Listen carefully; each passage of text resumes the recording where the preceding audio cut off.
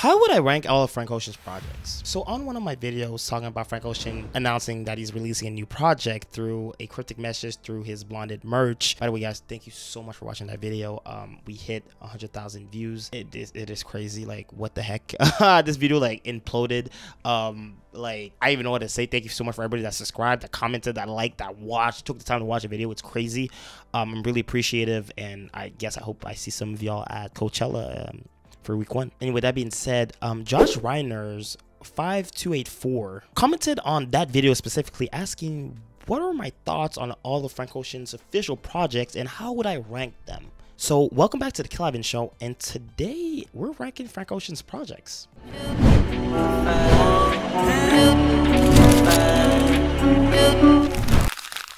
Before I get into ranking his projects, I just want to say that I'm only doing official projects. So Lonely Bro Collection, you know, Undocumented, Rare, or any other fan-made FrankOcean project I'm not touching that because it's not his artistical intent. You know, he necessarily don't want these things to be out. So really just doing Nostalgia Ultra, ChannelOrange, Endless, Blond, that's it. So I'll be ranking them, you know, from 4 being the worst to 3, 2, and to 1.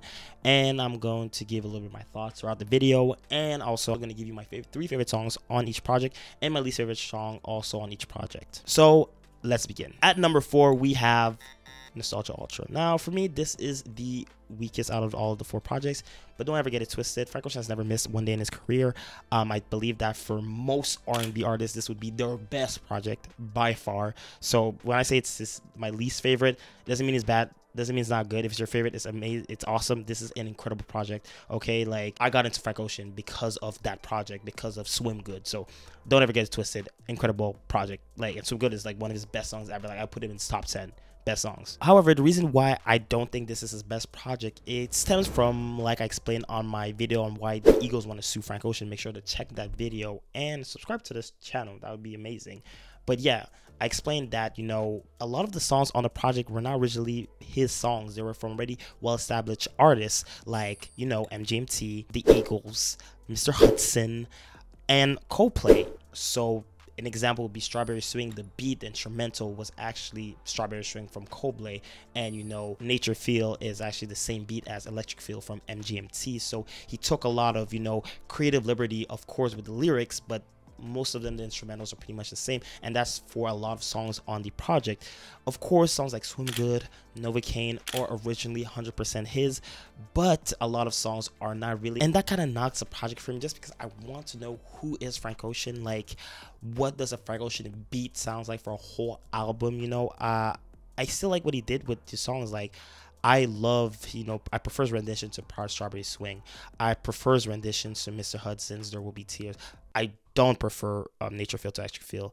Electric Feel is freaking amazing, but I'm biased. I'm a huge MGMT fan. But yeah, I wanted to see more, like, who is FrankOcean? What type of production would be on a full FrankOcean project? What would he do with a full-length project? How would he tell his stories? How would he make it everything cohesive together? And of course, we didn't get specifically. We got some glitz.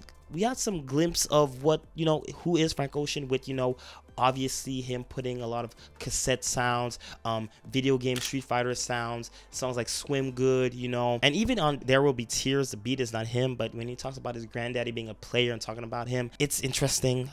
So yeah, but again, you know, I want something original, you know, like, you know, you can sample, you can interpolate, it's okay, but like, not taking a whole, you know, like, instrumental of a song. I really want something more original, but still love the project. And I would say my top 3 songs are Swim Good, the first FrankOcean song I ever heard, Novocaine, and Love Crimes. Oh my goodness. And my least favorite song would be Dust. At number 3, Blond. I know I'm gonna get murdered for this. I know people in the comments are already people are just shutting down the video. In the comments are saying you're crazy, you're not a true FrankOcean fan, whatever. I have Blond at 3rd, and I'm gonna stick to it, okay? And the reason why is because, again, like for Nostalgia Ultra, for a lot of artists, it would be their greatest album ever. This is one of the greatest albums of the 2010s, okay? If this was a Tyler album, it would be his best album. If this is the Weeknd album, it would be his best album. If this is Bryson Tiller's album, it would be his best album, okay? This is a fantastic album, guys. Don't ever get it twisted. It's just that I think that he has 2 better projects.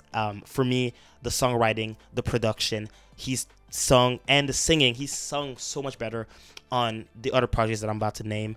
He has had better production, and the songwriting, Jesus Lord. And the albums ahead of this one, the songwriting is just next level. But I still adore this project, okay? I think that the highs on this album are some of the greatest highs in FrankOcean's whole career, but there are some duds on this album, and I can't lie. An example for me would be songs like Pink and White and Ivy, which I got a lot of hate on TikTok for saying this, but I just think that these sound like your prototypical R&B inspired pop songs.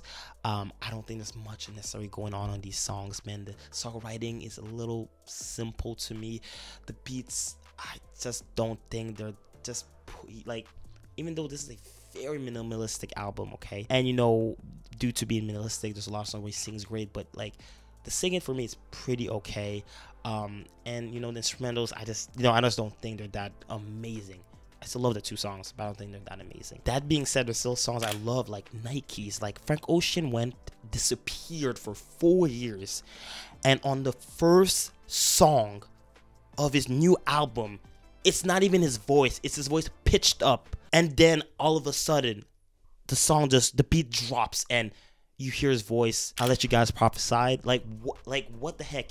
Like this, like the release, like I think it was a genius move for him to do that on Nikes. People don't like his high-pitched voice on Nikes. I adore it, first of all, and I adore the fact that there's a duality, you know? His voice is pitched, and FrankOcean has a pretty damn deep voice, and then his voice is back to normal, and just that shift is such a release. It's beautiful. Like, that is artistically just genius from FrankOcean. I'm sorry, I have to say it. It's beautiful, and it shows again the duality of Blond with the E, Blond without an E. I think that Nikes shows that duality. It is beautiful. Like the song completely shifts, kind of like, you know, Nights, the song shifts on Nikes. When his voice changes, it just shifts completely. And that's not it. You know, the singing on Self Control is, oh my goodness, that I like, what, you know what I'm talking about. Oh my God, bro, next level. And I talked about it, the beat switch on Nights, just dividing the album into two and shifting both parts of the album, showing again that duality. The production is crazy on that song. The singing is beautiful, and I like the fact that he says, you know, beaucoup, coming from, you know, the word beaucoup in French a lot, going back to, you know, maybe Haitian heritage, New Orleans heritage, the fact that, you know, New Orleans used to be, you know, Louisiana used to be a territory from, you know, from the French. It was a French colony, and just coming back with that culture, you know, just showing a little bit of his culture. I like that a lot, and also just a 3-track run. You know what I'm talking about. White Ferrari to Godspeed. That might be the most melancholic 3-track run in music history. Oh my goodness. I even like Facebook Story. I think it's just a beautiful song, and it's a critique of, you know, modern society. Like, why did you add me on Facebook? Like, I'm in front of you. Like, life doesn't happen on the internet. That's not real. Face to face, you know, being with people, that's real. Like, I even think that's genius, bro. And Future of Free, man, where he opens up about, you know, tired of sleeping on his couch, his fight with Chris Brown and stuff like that, and the moment with Ryan Bro at the end of the album and the end of the song Future Free, it's just beautiful, you know. But still, I feel like on this project, like I said, the songwriting, I don't think it's as amazing. Like, I feel like he doesn't talk about, like, there was a 4-year hiatus, bro. I don't feel like he talks about his life enough, you know. We don't get to see who's FrankOcean as much as I would have loved to. We do hear see, like I said, on Future Free a bit, Nights, you know, some songs here and there, but not enough. And I feel like people just stay stuck on songs like Pink and White and Ivy. When it gets to the album, it's like the only songs they know, and deeper cuts are so much better. Yeah, I just wanted more. I still think it's one of the greatest albums ever made. It's amazing, but yeah, I still think that there's 2 projects ahead of this one, and I would say that my top 3 songs are obviously White Ferrari, oh my goodness, Self Control, and Future Free. And my least favorite would be Solo.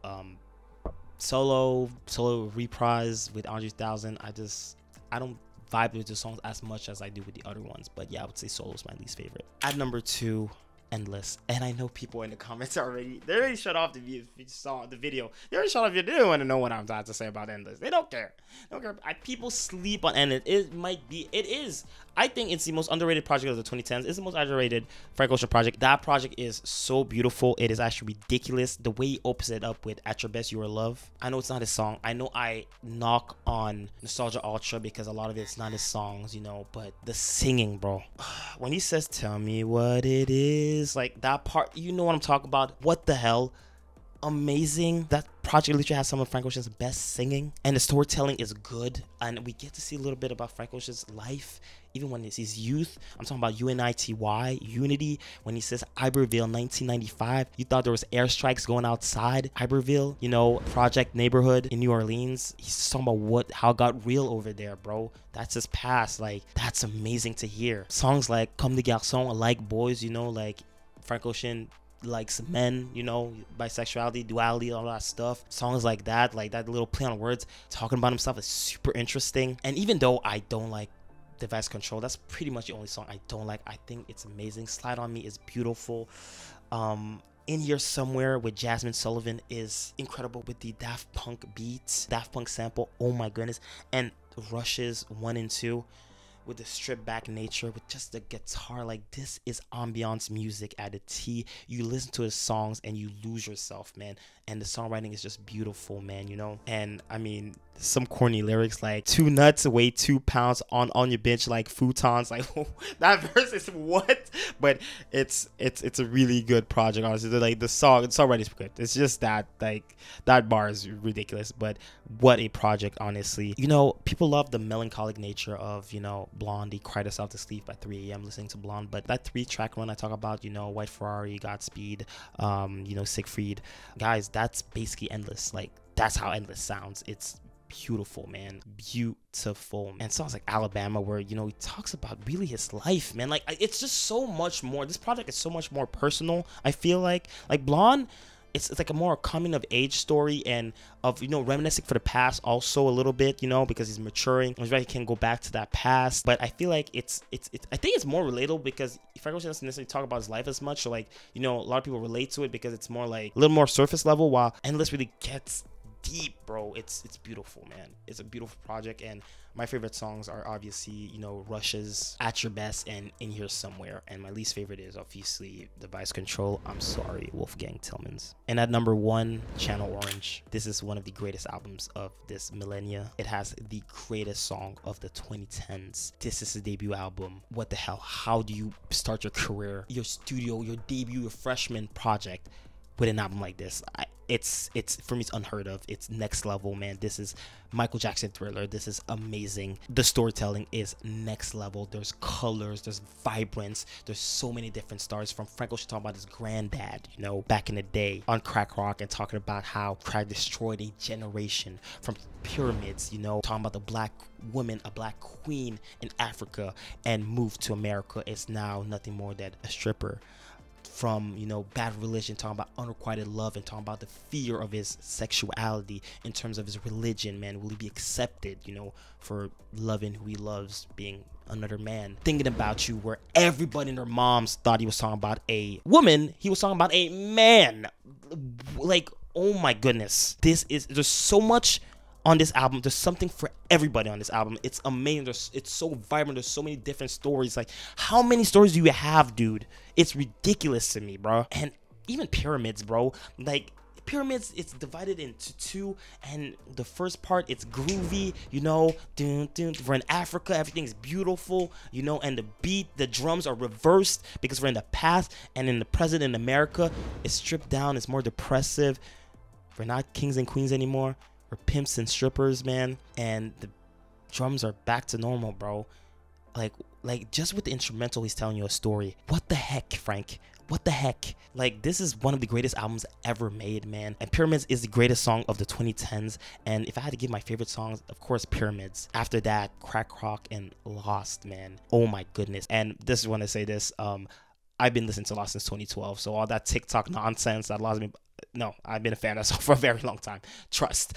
And the worst song on that project, there isn't one. He didn't miss once on that project. Anyway, guys, thank you so much for watching. Let me know what is your favorite FrankOcean project, and what's your favorite track, and what is...